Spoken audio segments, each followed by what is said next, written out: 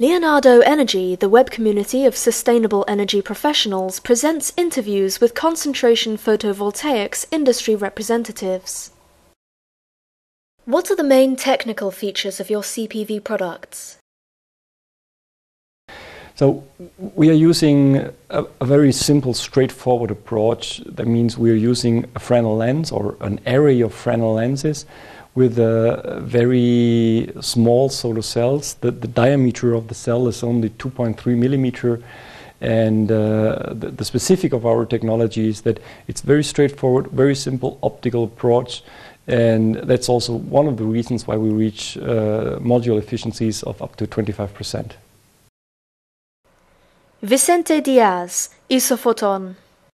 Our CPV technology has been developed taking into account mainly two things. The first one, to make a competitive product in terms of cost and very reliable. And secondly, to have, let's say, the open doors to enough potential for improving the efficiency as well as the cost. Going to the details, the optics of the system that we have chosen is able to work with the total internal reflection phenomenon as well as with the refraction. That means that we are able to make very compact CPV modules, allowing a high degree of automatization. Nancy Hartsock, SolFocus.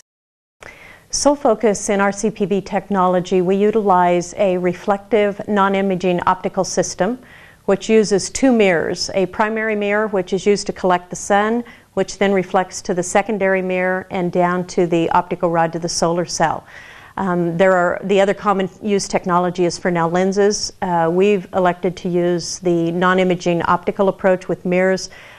We believe that the mirrors in the field and the glass optics will have long-term durability and will offer the highest efficiency in the long run in terms of reduced losses from the optics.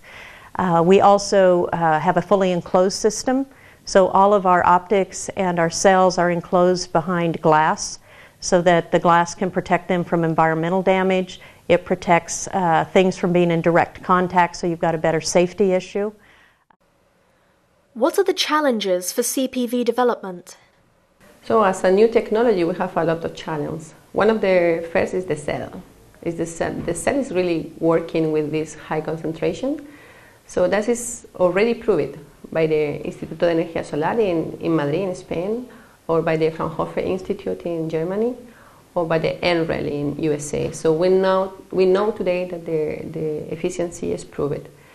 About the technology of the cell, it's also almost solved because we can use the same technology for the LED system, and the LED system is a very well-known system.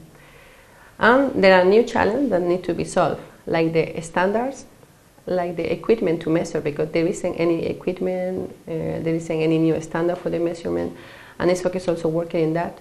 And also about the direct radiation, because we use only the direct radiation, but there isn't any data. And all this work we need to develop in the ISFOC. How will ISFOC help the CPV industry? Well, ISFOC is already helping this very early stage of growth of the CPV industry. It is being done mainly through our involvement in reliability tests and definition of standards, through current installations, which are the first one in the world at this scale, and through the dissemination of the technology at international level. In the midterm, ISFOC will help as a test bed for the very first pilot power plants of the various technologies, and demonstrating that CPV business model is competitive and can become a segment within the PV business. The long term is focused in the continuous improvement of the technology and maintaining collaboration with all key players in the industry, and through training and collaboration with R&D institutes and universities. Well, ISFOC is really a very important project for us because it's the first time that CPV with this kind of 3.5 high efficiency solar cells are installed in the world in a large installation, and it's great for us to be there and to be part of that. So it was an international call for tender, and we were one of the 3 companies who got a contract in the first call. And this was very, very good for us. And this will be a showcase for CPV, and we will be able to show to the banks, to the clients, that it's there, it works, it's installed, and it's doing pretty well. What are the price expectations for the close future?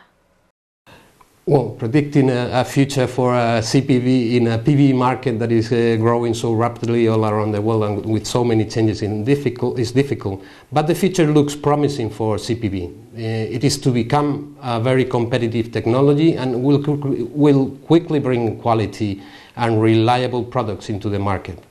Predictions of less than €3 per watt at system level are likely to become available by 2010.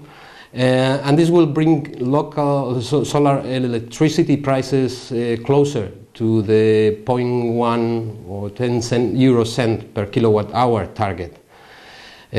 Government policies, administrative procedures, and energy market will drive this growth of the CPV offer. What are the market development expectations for the near future? Okay, if we look at Europe first, the European directive of having 20% of all energy coming from renewable energies by 2020 gives us a great opportunity because all the governments are focused in supporting renewable energies.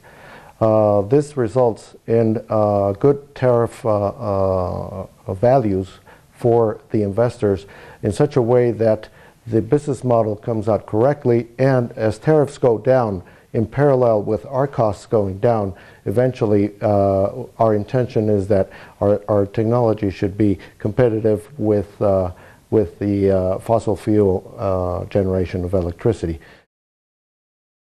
When we look at the rest of the world's starting to follow the models that Europe put in place. Europe clearly led in terms of what needed to be done with renewables as a whole, and countries around the world now are starting to adopt similar things to the 20% renewables by 2020.